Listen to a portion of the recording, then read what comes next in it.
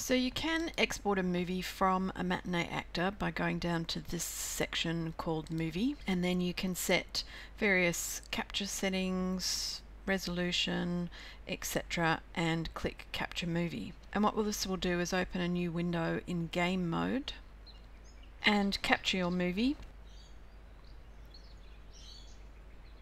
To quit, because it's in game mode, you need to press Command Q, and that will stop the record happening. To find your movie, if you haven't changed the default location, if you just click Capture Movie, it will be inside your project folder, inside the saved folder, and inside the folder that gets created when you export a movie from Matinee. It's called Video Captures.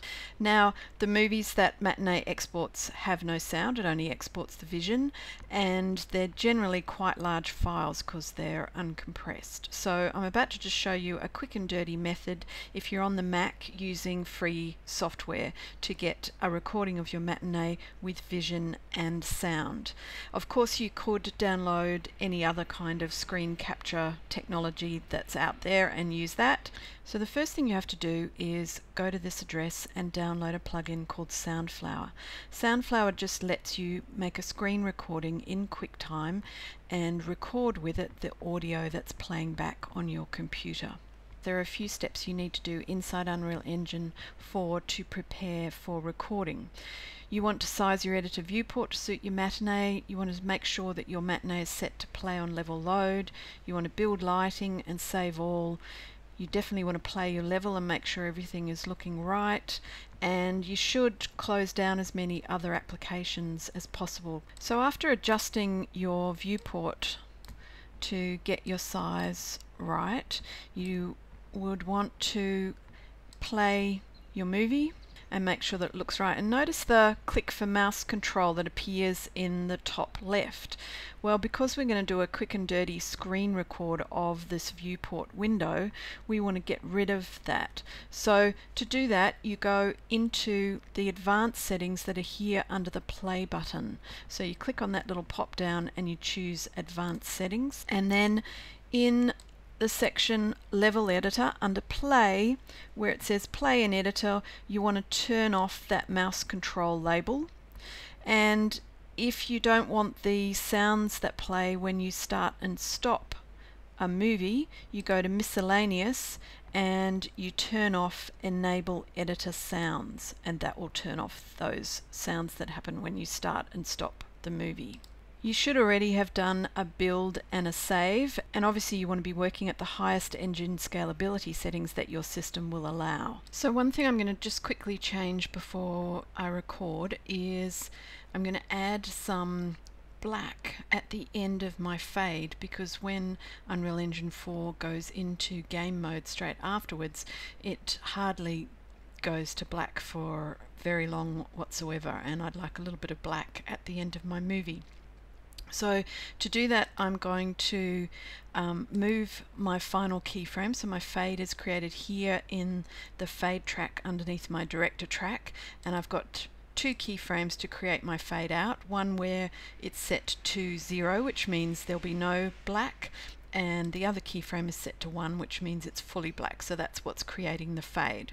So what I'm going to do is hold down the Command key, and with that keyframe selected, I'm then going to drag it a bit just to move it a bit forward, and then I'm going to add another keyframe right at the very end of my fade track, and I'm going to set the value of that keyframe to 1, which is black, which just means that between these two keyframes the screen will be completely black. So the first thing you want to do is you need to go into your system preferences and open the sound preferences. If you've installed Soundflower correctly, you then should see Soundflower appearing in your output settings for your sound.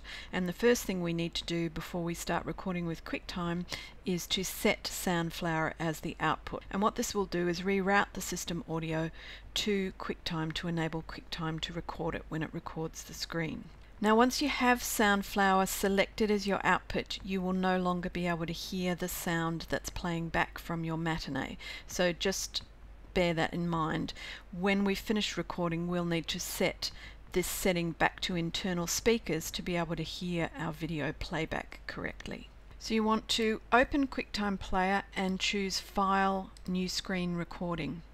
Then from this little pop-down menu next to the record button, you want to make sure you have Soundflower 2 channel selected to match your output settings in your sound preferences.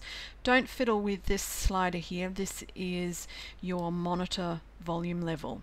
And so when you're doing the QuickTime record, you won't actually be able to hear the sound on your movie, but once you set your sound preferences back, you will. So the next thing you want to do is to have Unreal Editor 4 open. Get focus back onto QuickTime Player so that you can click the record button. And what this is going to do is give you the opportunity to draw a rectangle around the portion of the screen that you want to record. So I'm going to press record, and then as you can see here, it wants me to drag to record part of the screen. So I'm just going to drag to encase my viewport, and I know that I had a little bit of black at the top and bottom, and it's up to you whether you want to cut a little bit off the edge so you don't see that yellow line. But if you have done it incorrectly and you just want to move anything, you just have to click on these little grey areas and you can move them. So the next thing you're going to want to do is start recording, but before you do so, just notice that QuickTime Record puts a little stop button here up in the top menu bar of your screen. Once it is recording, that button will go black, and to stop the recording you need to just click that button. So because we're recording the whole of the screen, you want to be careful about what you're doing with your mouse, because if you put it inside this area, it's also going to be recorded. So I'm clicking start recording, and once that button goes black, I'm clicking play and quickly moving my mouse away so I don't get any rollovers in my screen.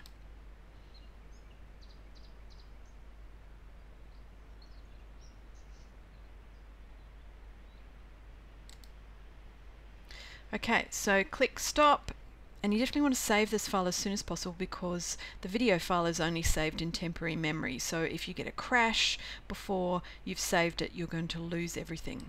Once it's saved, we need to just trim the beginning and the end.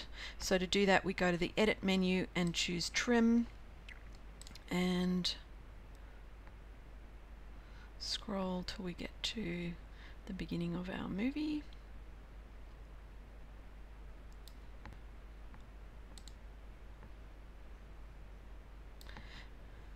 And then click the trim button. Now once you've trimmed it, you can save it with the same name, so save it over the top of the original record, or you could give it a new name and create a new file and keep your original. It's up to you.